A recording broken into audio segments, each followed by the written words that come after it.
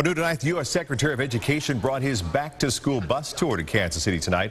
Arnie Duncan held a town hall meeting on the Penn Valley campus of Metropolitan Community College tonight. He discussed education and the Hispanic community.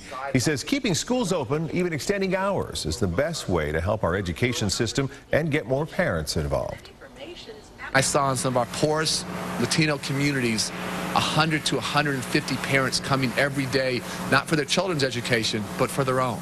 And I promise you, when families are learning together and schools are the hearts of the neighborhood, great things are going to happen for kids. Well, Duncan also says parents need to be held more accountable and become part of the solution to help their children grow.